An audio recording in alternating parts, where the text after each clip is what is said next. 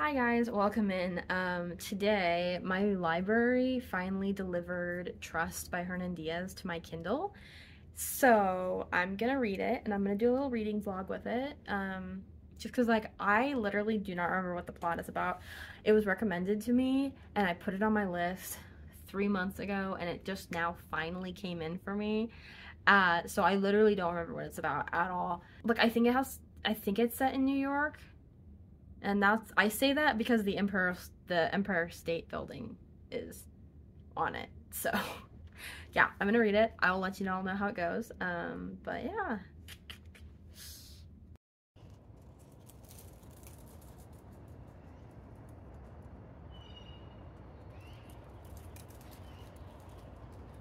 So I just got out of class for my human geo class, and I'm literally in my school parking lot, and it's so awkward filming here because everyone's like, "What are you doing?" And I'm like, "Don't look at me." Halfway through now, and I forgot what the plot was about.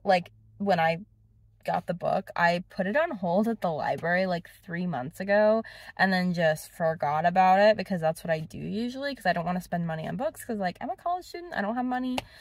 Anyway, so I had to look up a synopsis of what it was about because I was like, I don't know. Anyway, so the first third that I've read is the first of the three sections is this Great Gatsby kind of novel-esque segment. It's not very long. It's not very long, so it's not like a real novel, but it's called a novel, and it's supposed to be it's just this rich family, and it's kind of a lost love, and it's kind of cute while also being kind of about the 20s. It's Great Gatsby-esque. And then the second part is it's basically, so you don't realize when you're reading the first section, but seems like it's based off of a real rich couple, a real within the story reality, not real for us, but a real fictional millionaire and his wife, because that's what the first half is about. But it's his self-biography, self-written biography, allegedly self-written biography, and so it's kind of split up the way a draft would be. So there's parts where it just says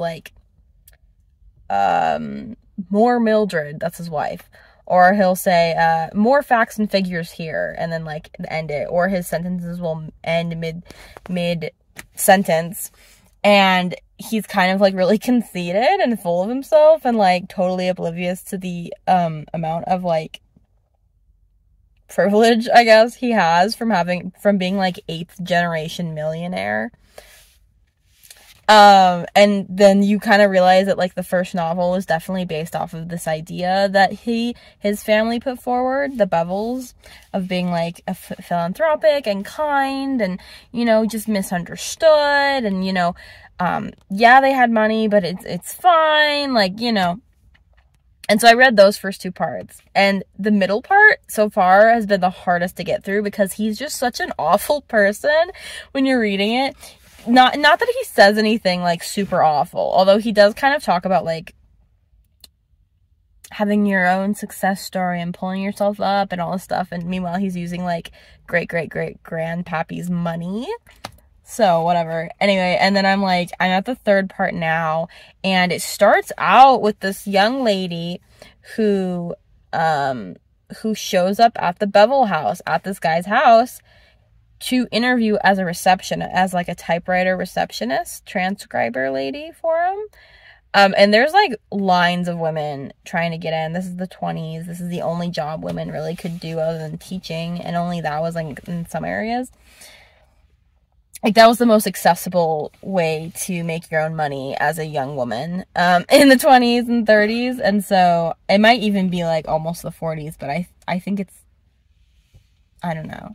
It's either 20s or 30s. Anyway, so I'm in the middle of that right now. I really want to go read the rest of it, but I have to make lunch, and then I need to go do my workout. And I also have 2 papers due by the end of the week, and a group presentation, and my exams. So I'm trying to keep up with all that. I'm gonna go make lunch. I I'm gonna get some homework done. I also have Bible study tonight, so I don't know how much time I'm gonna have to read this stupid book, but it's not stupid. I'm just mad that I don't have time to, like, read it. It's on my Kindle, and so my Kindle's like, you have an hour and 40 minutes left. So I'm going to assume that's correct, because sometimes it is, and try and plan ahead for that, but yeah. Alright, so, like, the first 1/3, the novel part, really pulls you in, because it's just these two sad, lonely, rich people. I mean, this one girl, her family is almost out of money. They're kind of living off of the, like, kindness of others without the others realizing that's what they're doing. And then the guy is basically, like, the Mr. Bevel character. He's, like, a millionaire, but he's kind of weird and eccentric. He throws parties, but only so that people don't think he's weird and lonely. But he is weird and lonely, so I really liked that part. That, like, part totally drew me in, and it was really cute and sweet, and obviously, like, novel Great Gatsby-esque, so it's gonna be nice, kind of. It's gonna be sweeter than this guy coming in with his biography in the second part. So I'm starting to understand why it's called Trust, because I'm definitely starting to be like, okay, who's the real Mr. Bevel? Who's the real Mildred? That's his wife.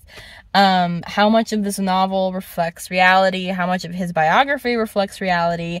And what will this lady say about him? So I'm definitely interested, but I will let y'all know when I get to read some more of it, because I'm like, don't really have time today. I never have time on Mondays. I'm so busy all the time, but yeah.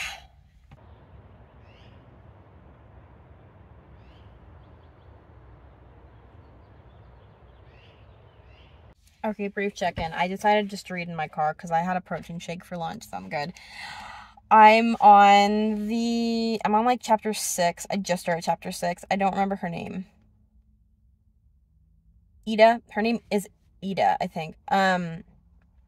Anyway, her dad is, like, a Marxist because it's 20s, and he's a immigrant Italian American, and he has just major beef with everyone who makes good money, the financial district especially, big business, all that kind of stuff, which, like, sometimes he says stuff and I'm like, yeah, buddy, I get it. I understand why you're upset. I understand.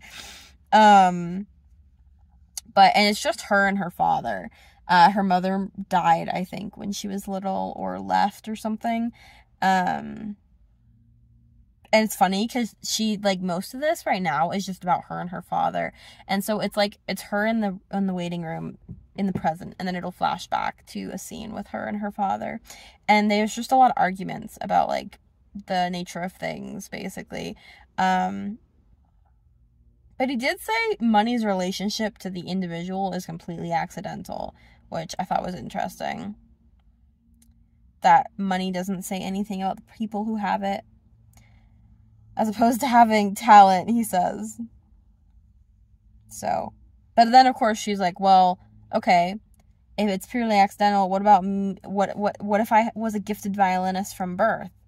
Wouldn't that be purely accidental, just from you and my mother meeting? And then that like makes him so mad. Anyway, I thought that was really interesting. So, and then which makes her applying for this job for this financial guy all the more interesting, because he is basically, he's been in, like, anarchist groups his whole life. He's, like, very anti huge finance banking companies, any sort of stocks, all that kind of stuff. And she's like, I'm gonna go work for them. So it's interesting. She's, like, on the second round of applying for this job, and she is given a paper to write a brief autobiography, a self-portrait. And she panics because she says, quote, the self-taught daughter of an Italian anarchist would never stand a chance at Bevel Investments. I really like the way this author writes. It's definitely, the characters are really obviously different. Like, the guy's self-biography in the previous section is a very different character than this. And this is in first person as well. And so this is her biography. This is her talking about how it was to work for the Bevel investor guy, Mr. Bevel. And so I definitely really admire the author's ability to just like switch characters. And I feel so genuine. They feel so genuine, and I feel so genuinely for her. But yeah, she basically just makes up this whole thing about who her family is, where she's from, what she's like, what her name is. She has a fake last name, like everything, because she knows she'll get discriminated against, because Italians were discriminated against in the 1900s and the late 1800s. So she knows that she'll get discriminated against. So I don't know. I really enjoy how genuine these characters are. I'm about 55% through now, so.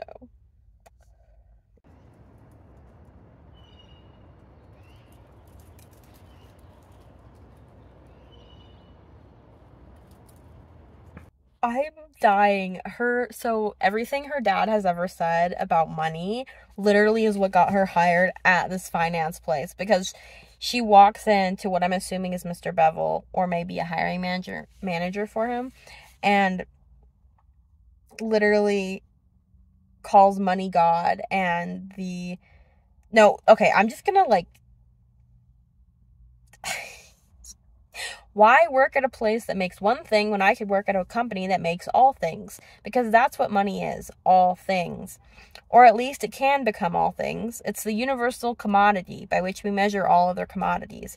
And if money is the god among commodities, this, with my upturned palm I drew an arc that encompassed the office and suggested the building beyond it, is its high temple. Oh my gosh. I'm shocked that that's what, and that's when he tells her she has a final interview. All right, girl boss. I just love, nothing about this book is laugh out loud funny, but there's these parts that are just, there's so much irony that you have to just kind of smile at it, you know? And this was, definitely one of them. My father, the anarchist, found the fact that child labor was required to keep the gender status quo intact equally natural. And, she's talking about how when her mother died when she was 7, he didn't ever do chores around the house. And so she learned that if she didn't sweep, and if she didn't do the laundry, and if she didn't do the dishes, all that sort of thing, the world would just kind of fall into chaos, basically, because he didn't do anything. Which I find relatable, but... Okay, so I already figured this out. I already knew that the first part seemed like it was kind of based off the real guy. But yeah, so Mr. Bevel, she meets with Mr. Bevel. Apparently, it wasn't Mr. Bevel before, but now it is. It's her final interview. And he pulls out the novel, Bonds by Harold Bonner, which is in the first part. And which is really funny, because I really loved that bit. I felt bad for them, you know? My heart went out to them, even though they were these rich, kind of awful people. I also felt really bad for them, and they were just kind of an eccentric little couple. Anyway, he hates the book. He's they're defaming my wife's name, and my friends say they're so sorry to me all the time about this book, and clearly it's about me. And all this stuff, and it's so funny. So he's gonna write his own biography, basically, with this girl who gets hired. Ida gets hired. He also finds out that she lied about who she was and her identity and stuff, but he finds it interesting. He's clearly you have some creativity with storytelling with these fictional world you created for yourself, so you're hired. And she's but I'm not a writer. And he goes, oh, I don't need a writer. I just need a receptionist to write my ideas down. And I'm okay, buddy. You're a little conceited, so we'll see. Okay, I forgot about this. She's in the future from herself writing about this. So she's maybe in the 40s or 50s now, and the Bevel house, Andrew Bevel has died. That's Mr. Bevel, and the house has been turned into a museum and a research place, essentially. And they have a library, and at the library you can access documents. And so she wants to read Mildred Bevel's documents, because apparently she never met Mildred Bevel. She only met Andrew Bevel because Mildred had died already at that time. And so Andrew decided to write the biography for both of them. And so she wants to see who Mildred really was, because we see who Andrew is pretty easily. He's definitely not like Mr. Rask. And Mr. Rask is the fictional version of him in the Bonds novel in the very beginning. But the wife of Rask in the novel, she's kind of an enigma, and Ida really identifies with her as like this kind of lonely soul. She's really trying to expand out of the narrow gap that society has kind of given to her. She's kind of restrained. She has a father who kind of is a little crazy, just like Ida's father, although unlike Ida's father, her father kind of ended up in an asylum. Anyway, so she's researching Mildred's documents while she's writing this biography of how she helped Mr. Bevel write a biography that it seems like was never published. So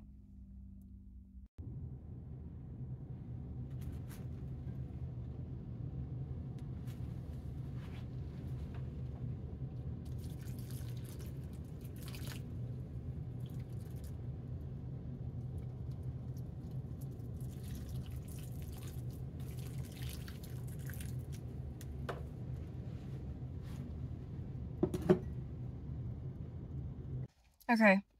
Hi, it is a new day. I'm late for class, but I also don't want to go in there, so I'm just gonna sit here for 5 minutes. But I got like 88% through my book, which I really like it. I also didn't realize there was a fourth little like split up section at the very end, and which I'm excited to see what that is.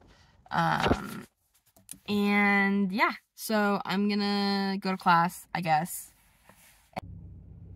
Okay, I am out of class. I'm gonna try and finish the last like 15% of this book. And yeah, I'm really curious to see what the last bit is. Definitely, I finished the whole bit with the lady, with Ida. I finished the whole bit with Ida, writing her book for Bevel. He dies before she finishes writing the book, which so it never gets published, but there's also like this whole theme during that part of like she sold herself out for money because her dad's like a socialist anarchist. She sold herself out for money. And then and so she feels bad about that. But also on top of that, like, on top of that, she also feels really guilty because he would talk about his wife all the time. But then when she would write his wife, he was like, no, she's more timid. He like kept comparing her to like a child, like meek and like timid and all this stuff. And just like kind of, and so she ended up writing this like really disingenuous vision of his wife as just like this total homemaking, perfect, sweet little wife. Which like, I mean, some of them were, but the way he like vehemently denies the stuff in the book, the first part with Bonds, with Bonner, and how it's all incorrect about his wife and all this stuff. I'm really curious what's going on there, so.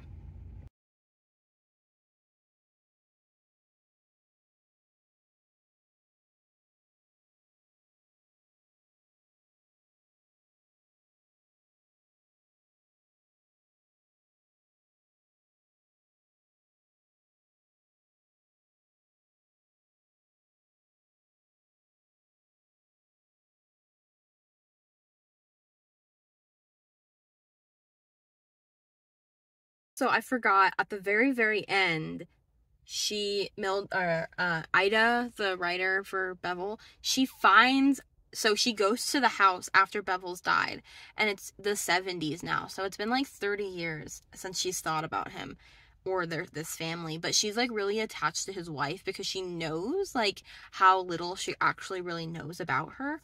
And so it's so interesting. She like goes to the house, it's been renovated to look like how it did in the heyday, it's been renovated to look like it did in its heyday, and like she basically, there's a library built in it. There's a library in it, and they turned it into a study space to research the family and like the money and structure, everything that he did, all of his work, all that kind of stuff. And so she's like, hey, can I look at Mildred's writings? And they're like, yeah, actually no one's done that since she died. Like literally no one cared.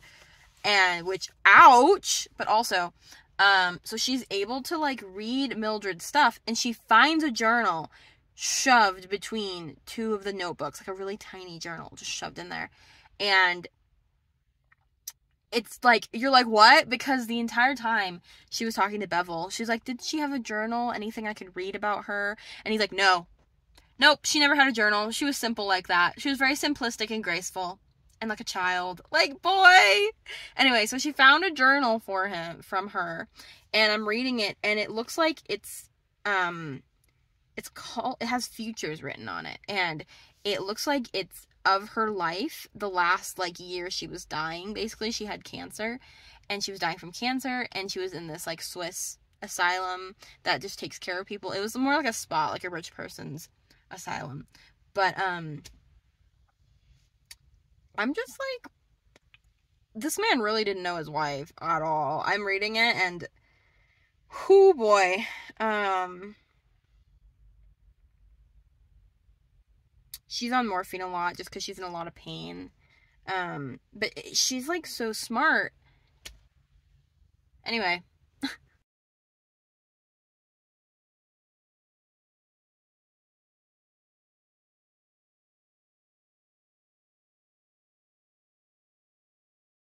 So I'm mostly done with it. But she has moments of super clarity, but then other moments where it's not. And so one journal entry might just be tired, overtired, and that's the whole thing. And then another one might be like a page worth of writing. And she confesses, so this entire time that Ida knew Bevel, he bragged about his great, like, prowess and genius and all this stuff about, being an investor and making all this money, and like, he still survived through like the 1929 market crash and the Great Depression and all that kind of stuff, and just kind of bragging about it. And so we're always like, okay, well, we don't know how he did it, but I guess he is smart. He's just like really braggy and crass about it. Well, come to read this, and Mildred was a genius with math. Like, her mother used her as a parlor trick, essentially, where everyone would try and throw math equations at her until they could stump her with how... She said basically how absurd... The problems would become so absurd that there wasn't a way to solve it because it wasn't a real math problem. And so then they would be like, haha, we defeated her, little girl, go back to your room kind of thing. And this ended when she became a teenager because she looked like a teenager, and like it wasn't funny when a woman was beating them at math. It was only funny if a child was. And so basically, as I'm reading this, I'm realizing that she's admitting in her journal that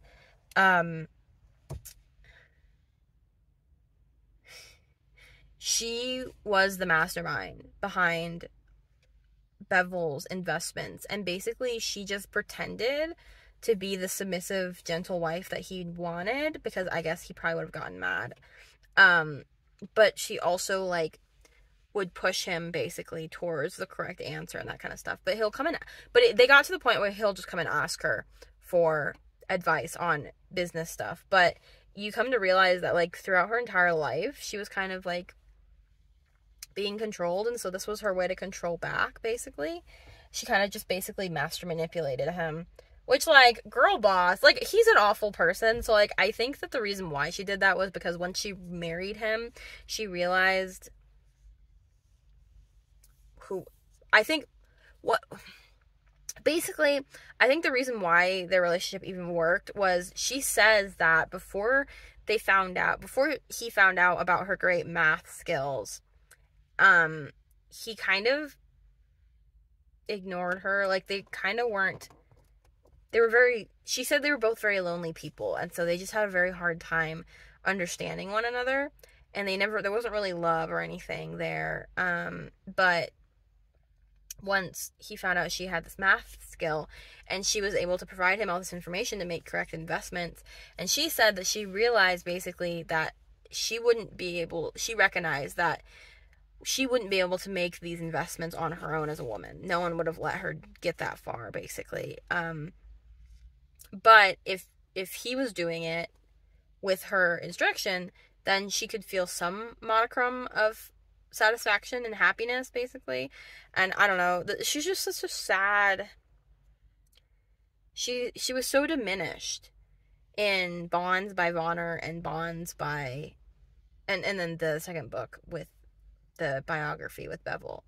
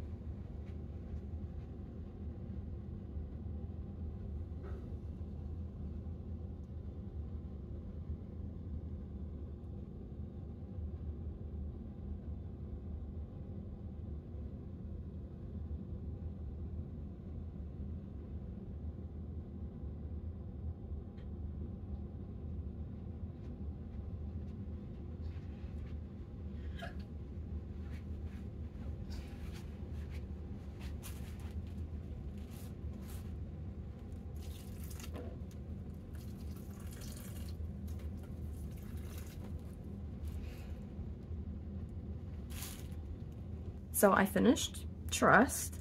I got myself a little lunch, so I have been fed, and I have to say I really, really like this book. It's not like,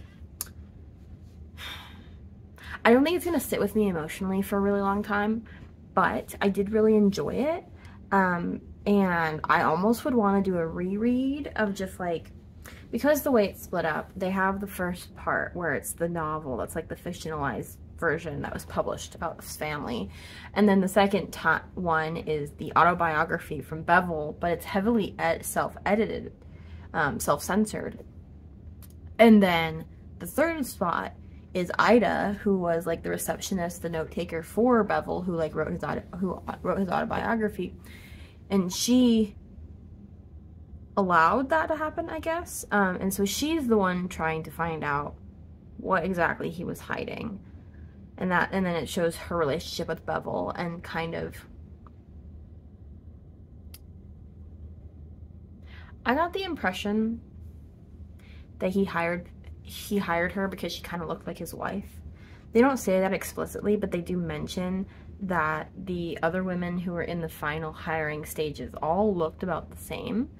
And she says later that she realizes that he enjoys it when she doesn't fully tell him he's wrong, but basically like pushes him and like disagrees with him and pushes him towards things. And as I was reading the fourth part, which is Mildred's journal, his wife, his dead wife, her diary, I definitely noticed that in Mildred, that tendency. Like, she didn't like outright argue with him. She was the good little wife, but she definitely like would challenge him and change him and mold him and push him in different ways. And I understand why it's named Trust now, but I don't know. I've been writing book reports for class for my finals for college the last couple like weeks, and so my brain is fried, and I keep thinking of analysis things, but I was really drawn to just like, what's reality for this woman? Like, what's her legacy that she left behind, and how are these different men that knew her changing her for the public? How does Ida fit into all this? How does Ida and Mildred, Ida like connected with Mildred a lot, and she felt like Mildred and her were kindred spirits even though she never met. So I just it was complicated, and I really enjoyed it. I'm still thinking about it. My brain's still whirring away in there, and I just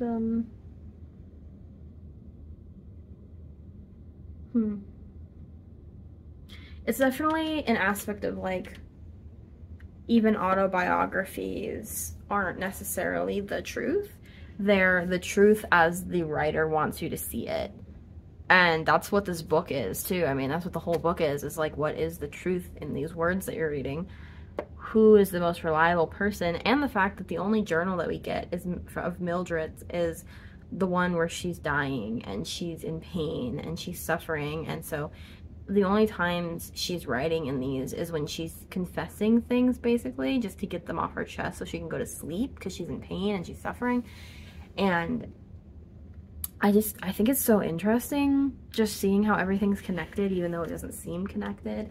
And I definitely think emotionally I could have been hit harder by this than I was.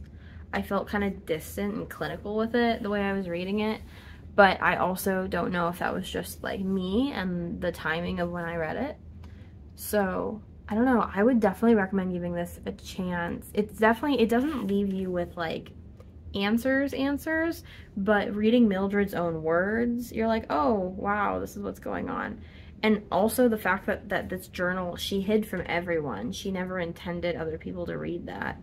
So that kind of brings a like genuineness to her versus her husband's autobiography, where his is all for the people, not for him.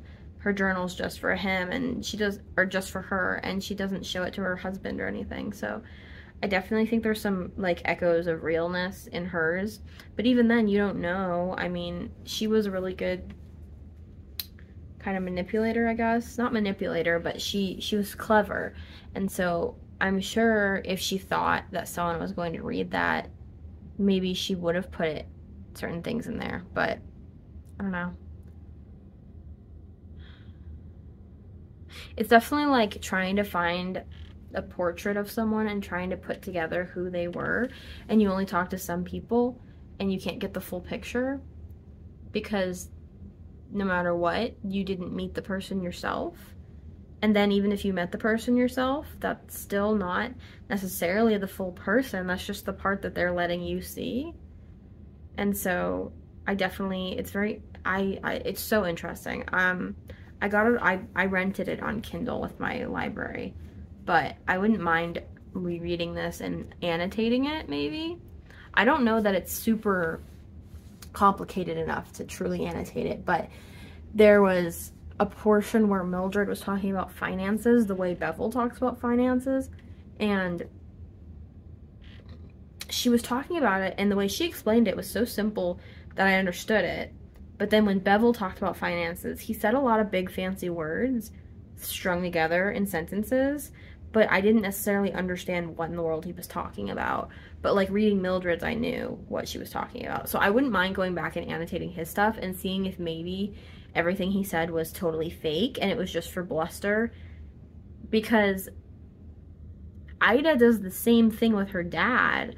When she comes home from work and she tells him about like what she's been doing, she talks about finance and stuff, but she doesn't know what the words mean, but she also knows that he knows even less than her, and so she just says things to him. And so I'm like, she's almost taking on Bevel's traits there. So I'm like, every time I think about it, it's so interesting. But yeah, I'm definitely gonna read this again. I really enjoyed it. I definitely, if you like Great Gatsby but also want feminism, it's in here. It's like Great Gatsby, but there's a woman's perspective every once in a while, which I think makes it all the more interesting. So yeah, I really enjoy it. I definitely recommend reading this. I'm gonna go do homework now because I've been putting it off. But yeah, 10 out of 10 would read again.